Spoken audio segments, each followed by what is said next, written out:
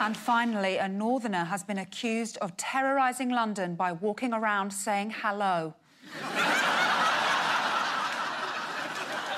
Generic northerner Stephen Malley left Londoners traumatised by his attempts to interact with them in a friendly, cheerful manner.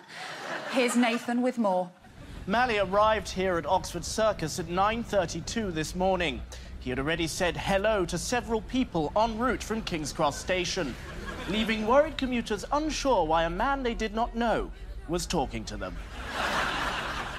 He made direct eye contact and then said, "Morning."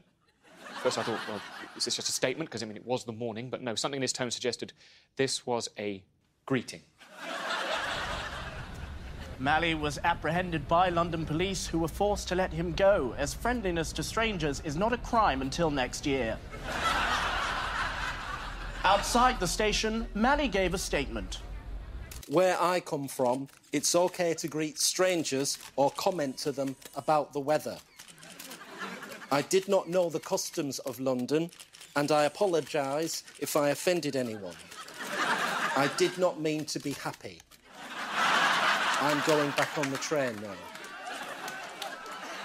And Nathan, what should Londoners do if approached by a northerner?